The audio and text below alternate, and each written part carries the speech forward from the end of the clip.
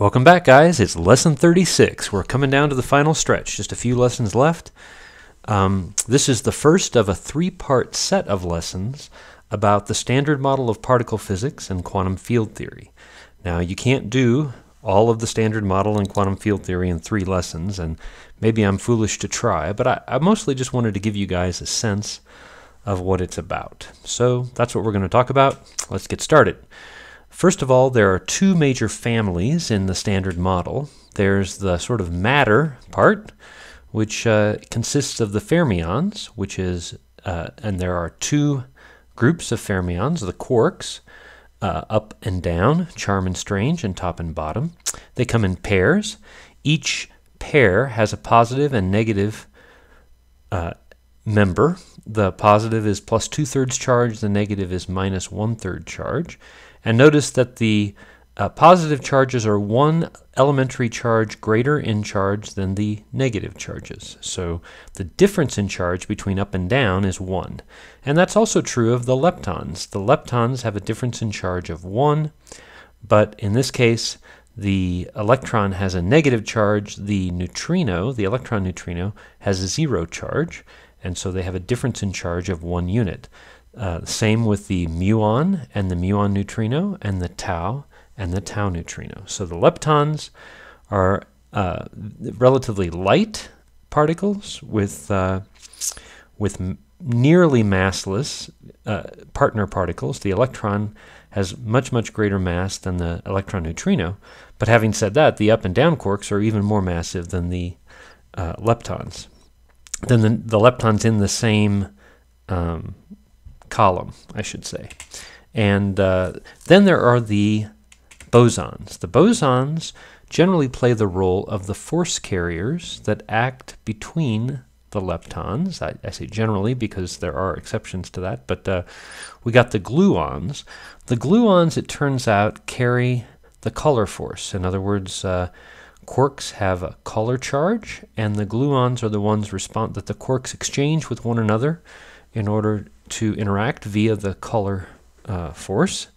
And the anything with charge and weak charge can interact using photons, which are the gammas, and then the W and Z bosons are the carriers of the weak force, and they interact with objects that have weak charge.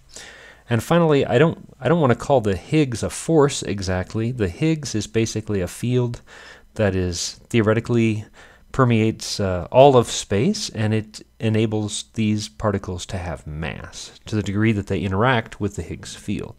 And we're not going to talk about the Higgs field today at all.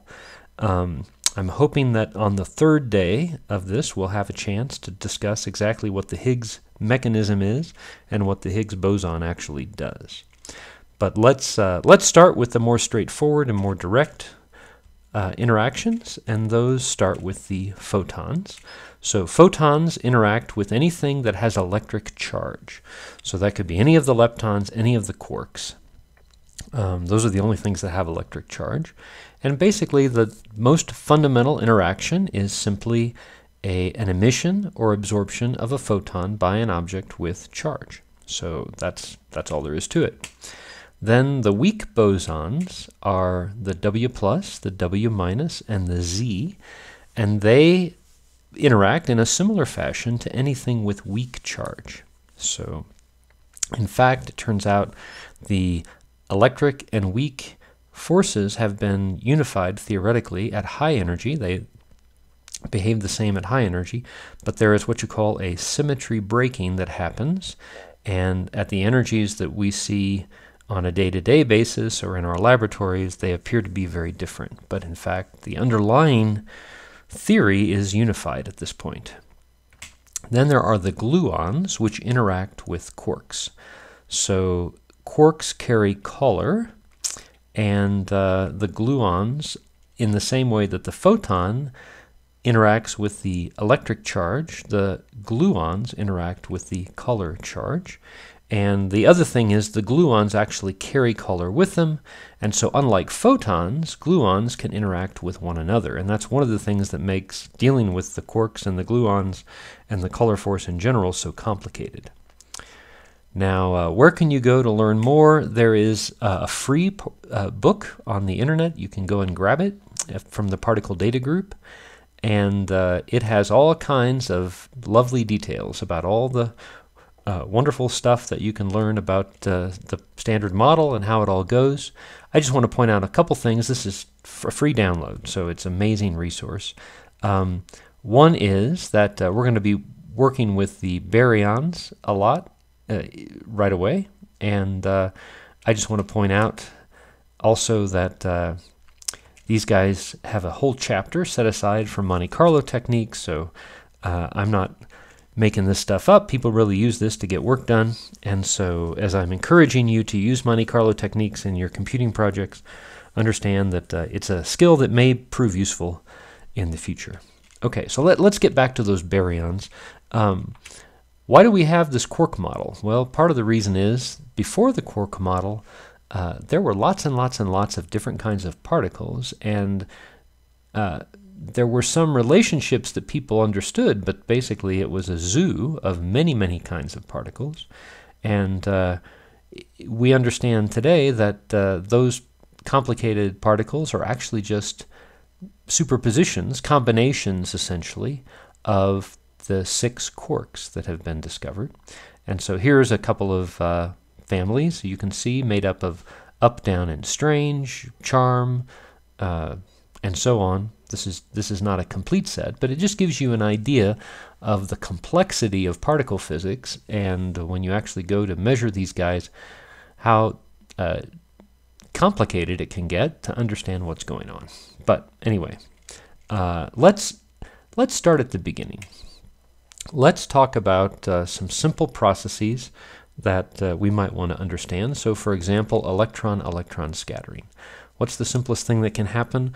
Well, one electron can emit a photon, another electron can absorb the photon, and that corresponds to a process whereby 2 electrons interact with each other. Of course, you could draw the same diagram for the hydrogen atom, because you've got a proton which has a charge, and the force between the proton and the electron can be thought of, at least at some level, as a scattering event of a photon between the electron and the proton. But that ain't all that can happen, because you could have 2 photons. And you could have 2 photons, and in the middle you could create an electron-positron pair and exchange those between the 2 photons. And so you can see that the thing can get fairly complicated.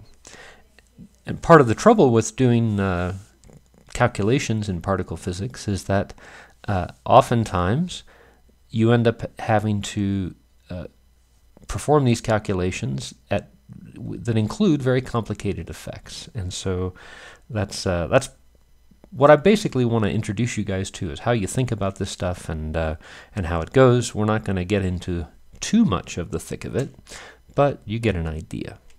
So there's also, in addition to scattering, you can have decay type events. So for example, a Z0 can decay into 2 particles, and I want to point out the arrows here. We're thinking of time advancing to the right, and in this picture you'll notice there's an F advancing to the right. That's a fermion of some kind advancing to the right, but then there's an arrow that looks like it's going backwards, pointing back in time. That's an anti-fermion. So this would be a fermion and an anti-fermion, and they're not necessarily the same fermion, but the point is, when you have an arrow that goes backwards in time, that's a clue that that's an antiparticle. So here's something that does happen. We have a down quark with a charge of -1/3. It's going to emit a W-. Now it turns out when a particle emits a W-, it also changes its flavor, its character, and so in this case the down quark is going to convert to an up quark. Notice that charge is conserved, because on the way in we have a -1/3 charge, and on the way out we have a up quark with a charge of +2/3, and we have a W- with a charge of -1. But then in addition to that, the W- then decays into an electron, but it also has to change flavor, so we have a electron antineutrino. Now, if the neutrino were going forward in time, if this were a weak scattering event where you send in a down quark and an electron neutrino, you could scatter and send out an electron and an up quark, but this is a scattering event turned on its side in the sense because both the electron and the neutrino are moving forward in time, and so that means that's got to be an antineutrino because the vertex has to have an incoming and an outgoing particle, but the incoming particle is actually a decay product of the W minus. So anyway, I hope that's not too confusing. It's a little strange, I appreciate. And here's another kind of thing that can happen. You can have a positron and an electron scatter two gammas, but notice it would look like a scattering event if the thing were sideways. It would look like an electron scattering two gammas and then going off in the forward direction. But because we have the electron leaving the thing moving backwards in time, it's actually a positron coming in. And what we really have is a positron-electron annihilation producing two gammas. And here's another case. We have an up quark scattering, emitting a W plus and scattering a D. It's a D anti-quark, right? But here's the thing. The D quark is moving backwards in time. That means it's got to be an anti-quark. And so what we really have is an up-down bar, which is a flavor of pion. It's a pi plus, basically. And so we have a pion decaying to a W plus, and then that's further decaying into a anti-muon and a muon neutrino. Notice the muon is moving backwards in time. That makes it an anti-muon, and it's decaying along with its associated neutrino. So that's the idea. Notice that the weak bosons are interesting, the W plus, W minus, because they change flavors of particles. They change electrons into neutrinos. They change up quarks into down quarks. They can even change an up quark, for example, into a strange quark. So, and here's an example of that. Here we have a strange quark changing into an up quark, okay, emitting a W minus, and then the W minus decays into a pi minus, a down quark and an up bar. So there's another example of something crazy that can happen, and you get the idea. I hope you get the idea. Let's talk about the basics of field theory. So the notion is in regular old quantum mechanics, we have T as a parameter, R is an operator, it's an observable, psi is a wave function, it's the state vector. Okay? We're going to change our point of view and switch to field theory, and one of the things that has to happen in field theory is R and T have to get put on the same footing. Now, there are some approaches that make T into an operator, but the approach we're going to take is the more common approach, is that in which we move R to be just a different parameter. So R and T are now going to become parameters, and psi is going to be elevated to an operator, and the state is going to be a ket, which tells you how many particles are in the various single particle wave function states, wave function type states that we can understand. And so it becomes a vector, the state vector. Okay, and what is the vacuum? The vacuum is just nothing. It's there are no particles in any states, and because nobody wants to write a bunch of zeros, we just use the zero ket to mean the vacuum. Notice that's different than the null ket. That is a real ket. It's just a ket with no particles in any of the states. And then you can think of a ket with a single particle in a particular momentum state as what you get when you apply a creation operator associated with that momentum to the vacuum. So applying a creation operator to the vacuum puts a particle in a particular state, and if you put particle I in state k sub I and particle j in state k sub j, you can do that with two creation operators. Now, depending on whether the particles are bosons or fermions, we may have different commutation relations for the creation operators. If they're bosons, then the order doesn't matter.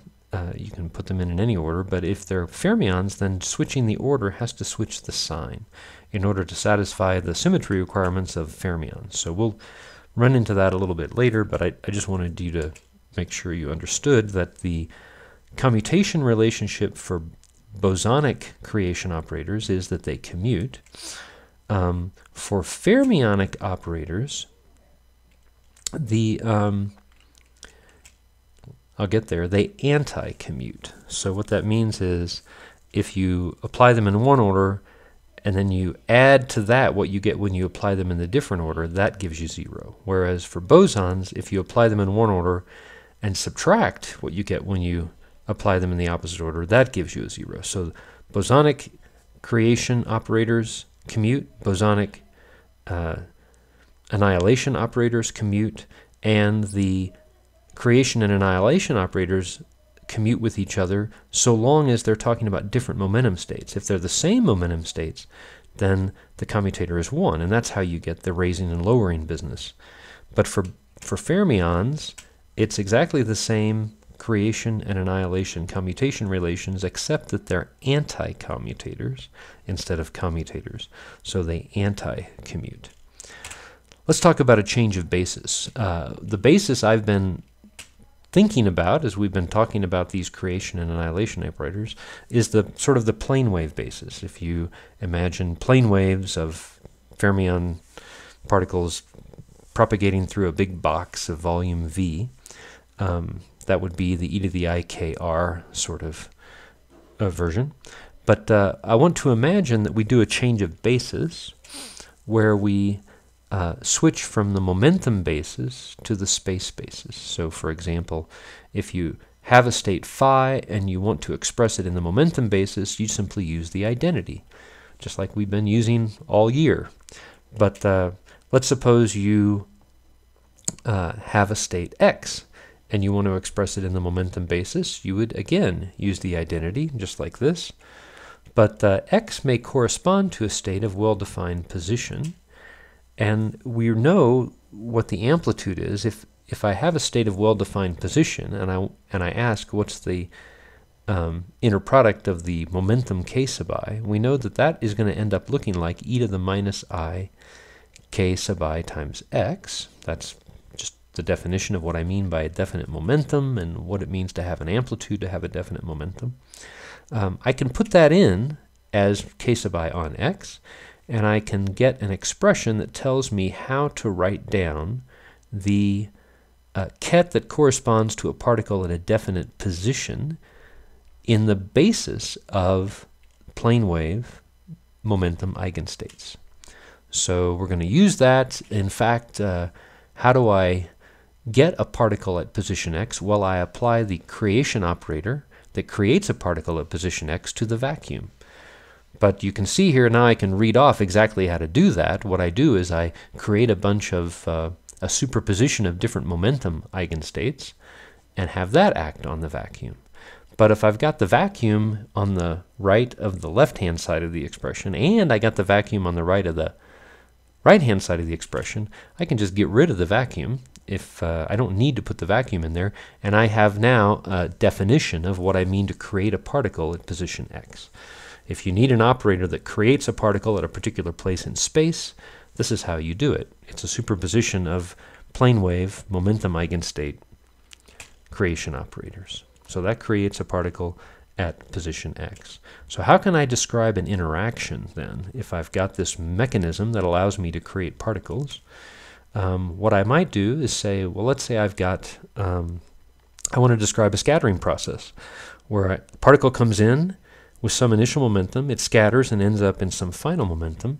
I could do that with an interaction Hamiltonian that destroys a particle with momentum k and creates a particle with momentum k sub L. I'm sorry, it destroys a particle with momentum k sub m, creates a particle with momentum k sub L, and you can see that that's going to describe a process, an interaction that takes particles out of one momentum state and sticks it into a different momentum state.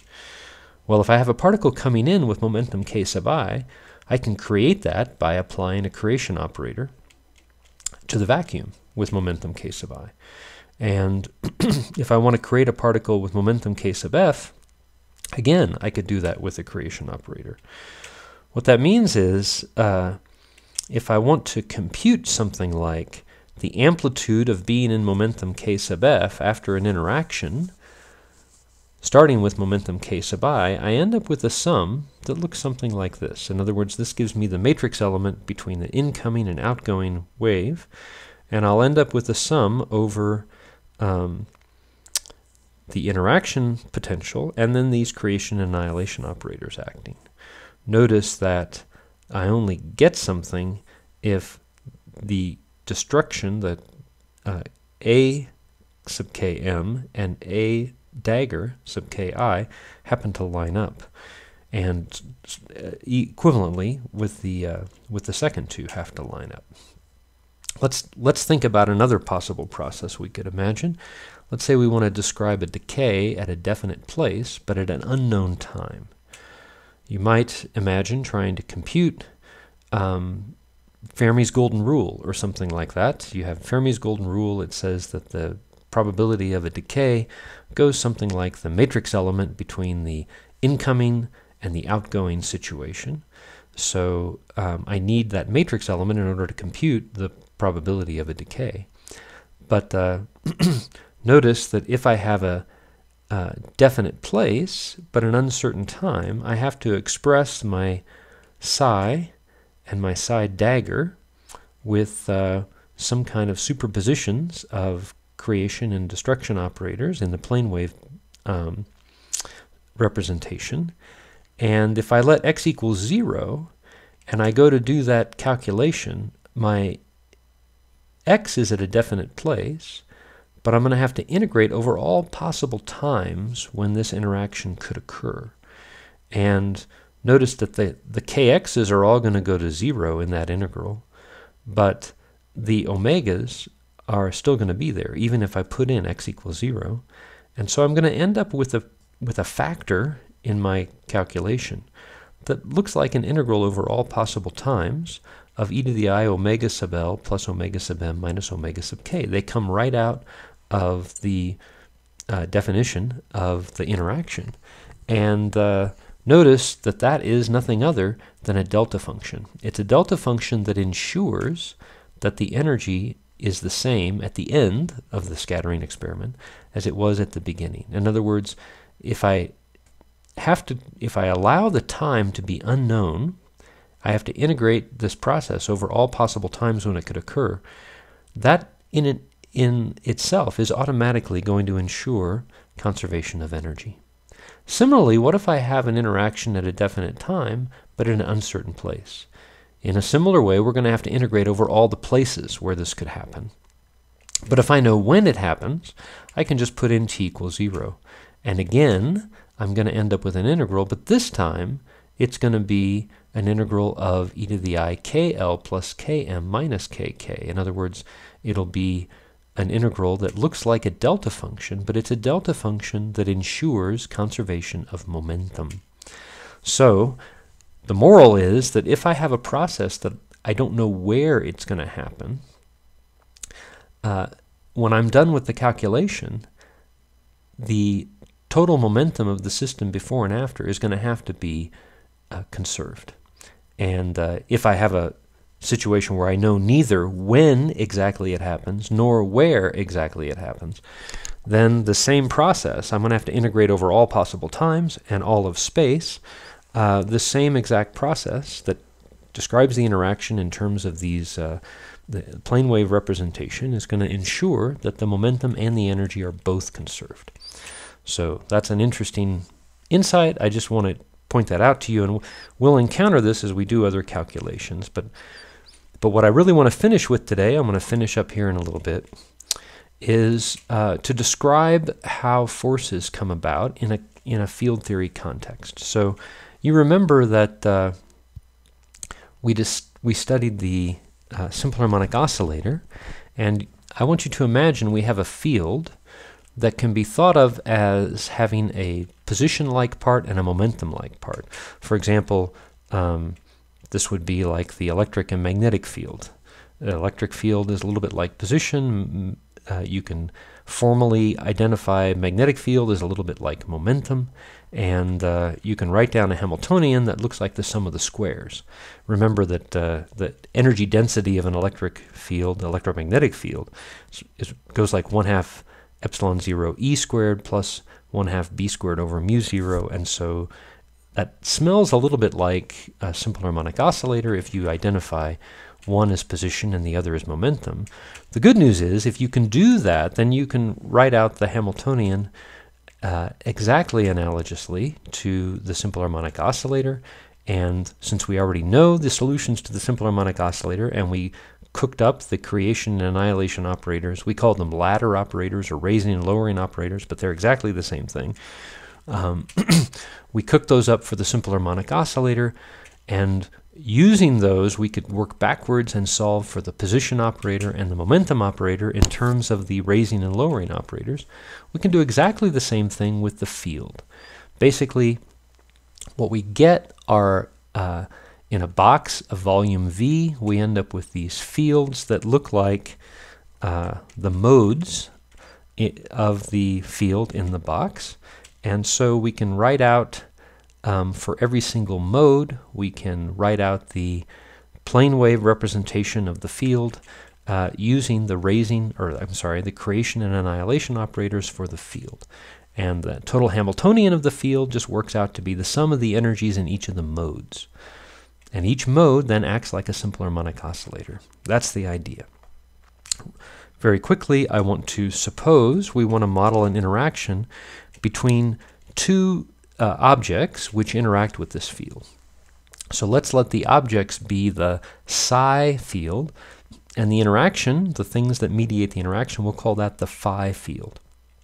But I don't want to really let the psi particles move around. So what I'm going to do is say, let's imagine that the psi particles are stuck at some particular place. So instead of psi dagger psi, which would sort of measure the number of psi particles at a particular place, I'm going to replace the psi dagger psi with just a delta function. That has the effect of saying, well, basically the psi particle is going to be stuck at R1. It's going to have an infinite mass, essentially, so it's not going to move around or do anything. But it's still going to interact with the phi field. So I'm going to forget about the psi field for the moment. I'm going to focus on the phi field, which would be the field of the bosons with which these phi particles interact. That's the idea. Now the delta function is in the Hamiltonian density. Hamiltonian density is a Hamiltonian operator per unit volume. So I need to integrate over all of space in order to compute anything like the Hamiltonian itself. And so we can integrate over all space, and what we get is a superposition of plane waves. But notice that because the delta function put the psi density at all focused in one place, R1, that this Hamiltonian now has a definite R1 in it in the plane wave representation. Now here's the question. I want to use perturbation theory to calculate the effect that being in this field of phi particles has on the psi particle. And so I could compute the perturbation. The first order perturbation of the energy is simply going to be the expectation value of the Hamiltonian in the unperturbed state. Well, the unperturbed state is the vacuum of the phi field. And so if I plug that in, notice that every single term has an A dagger and an A, but if I apply A to the vacuum, I get nothing. If I apply A dagger to the vacuum, I get one phonon, or one boson in the field. But notice I'm then taking the inner product with the vacuum, and I'll get nothing. So it turns out there is no first order perturbation. The question is, what happens if I calculate the second order perturbation? Remember how you do that is you take the sum of all the states except for the vacuum. You don't include the vacuum because we don't want to introduce a degeneracy here. And you compute the inner product between the vacuum and the kth mode, and then the kth mode back to the vacuum, and you divide by the difference in energy between the kth mode and the vacuum. That's the idea, and you see what you get. Now I want you to think about this. This is actually corresponds to an emission of a boson and the reabsorption of a boson. You can think of the 0H1K as the emission process, and then the KH10 as the absorption process. In other words, that's the amplitude to excite one boson through the interaction, and the amplitude to de-excite one boson, again, through the interaction. That's what's in the numerator there. And you got to divide that, according to the rules of perturbation theory, by the difference in energy between the boson in the field and the vacuum. So let's think about that. If I calculate 0H1 on K, notice I just get I get a G squared, I get a 1 over V, and I get e to the IKR. Remember, e to the IKR1 was what was in those the coefficient of those creation and annihilation operators. And so I get something. I can add those guys up. The bad news is that when I go ahead and put in the density of states, remember that we're adding up all the k vectors, which means we're in k space. We're going to put in the density of states in k space. We're going to go ahead and put in the energy. And if you do all that, you end up with this terrible monstrosity. But the terrible thing, the truly terrible thing is, notice that when k becomes large, I get a k squared upstairs, and I can, and downstairs, I use the relativistic energy formula for the energy squared. I get a k squared plus a constant. And so as k gets bigger and bigger, the k squared upstairs and the k squared downstairs will cancel, but it's an integral over all k, all the way out to infinity. And so the bad news is this integral diverges. It's infinity. So that's bad. I mean, it looks like perturbation theory might not have been such a good idea. But never mind that. Let's march ahead and see what happens if I put in two psi particles. In other words, I put in two delta functions. I put a delta function at R1, I put a delta function at R2, and I repeat that whole process. I mean, if the first one was infinity, then the second one's got to be infinity too, right? So this is hopeless. But let's try it. Again, there's no first order perturbation for the same reason as last time. But if I put in both of the interactions into the second order perturbation formula, notice that I get an interesting thing happening. I get a, when I multiply all those products out, I get the same thing I had before. I get the charge 1 interacting with itself. I get charge 2 interacting with itself. And remember, we already know that if we calculate the integral for a charge interacting with itself, we're going to get infinity. So this is not looking any better. Now we have two infinities. But these middle two terms are more interesting because notice what they represent is the vacuum interacts with the charge and puts a boson in the field. Then that boson in the field interacts with the other charge and goes back to the vacuum. So this corresponds to an emission and absorption of a boson by one and an absorption by the other. And the other term is the same thing, except it's the complex conjugate. Well, let's think about that. If we have Hi1 and Hi2 given as these expressions that we already worked out before, and we compute this inner product, notice that a dagger on the vacuum gives me 1, and 1 on 1 gives me 1. So this actually produces a non-zero result. A on the vacuum gives me nothing, so that doesn't contribute. But for the other inner product that I need to compute, I go 1, H12 on 0, and so starting with 1, it's the annihilation operator that produces something. It gives me the vacuum. and then the vacuum on vacuum gives me 1. And so in this case, it's the annihilation operator that contributes to the inner product. And when I multiply those two guys together, notice I'm going to get an e to the ik r2 minus e to the ik r1, or e to the ik r1 minus r2. The other term is exactly the same, except it's the complex conjugate. So what I'm going to wind up with is e to the ik r2 minus r1 plus e to the ik r1 minus r2. That's, of course, nothing other than the cosine of k r2 minus r1. And as you know, the 1 is from the it's from the two outer terms, which were the charges interacting with themselves, and that part gives us infinity. Still gives us infinity, twice as much infinity, in fact. But the second part is interesting. Let's go ahead and work that out. If we put in what k times r1 minus r2 is, let's imagine r1 minus r2 is just called r, and it points along the z-axis. Then k dot r is going to be kr cosine theta, where theta is the angle relative to the z-axis. And so I get this integral.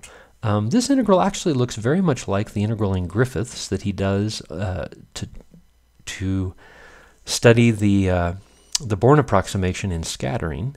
I'm going to repeat parts of it. I can separate the cosine into the e to the ikr cosine plus e to the minus ikr cosine.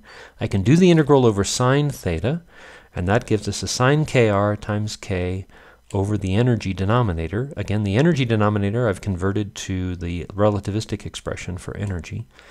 And this can be done with the contour integral, similar to the contour integral that Griffiths does, except this time there's no poles along the axis. The only poles are in the upper complex plane and the lower complex plane. This is what the integral reduces to. In the upper complex plane, there's a pole when k is equal to imc squared over h bar c.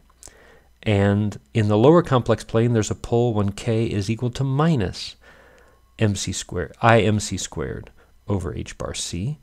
But in both cases, we can evaluate the integral by using Cauchy's complex integral formula or whatever. We calculate 2 pi I times the residue at the pole. To find the residue, we simply plug in we get rid of the pole part and we plug in the value of k in the rest of the expression. So downstairs we're going to get 2mc squared. Upstairs we're going to get imc squared over h bar c for k.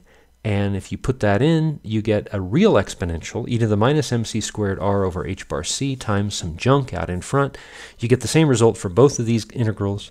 And so plugging that all back in, and looking at, forget about the units. The units are whatever they have to be in order to make this thing work out to be energy.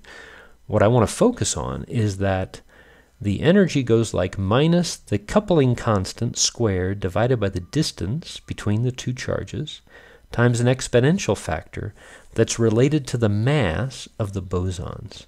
This is Yukawa's famous formula, and we worked it out for a simple kind of a field theory that has the simplest possible context, just bosons with no polarization and no other special features. These are not photons, these are not mesons, because we haven't invoked any of the necessary technicalities in order to handle photons. Photons are, they've got polarization, and the charges are not electrons or quarks or anything, because those guys have other features as well, like spin and so on, that we haven't taken into account. But I just want to point out that this is the sort of mechanism through which a field theory can give you an attractive force. And the interesting thing is that if you let the mass of the bosons become 0, then this gives you a 1 over r potential. If the mass of the bosons is not 0, then this is the Yukawa potential.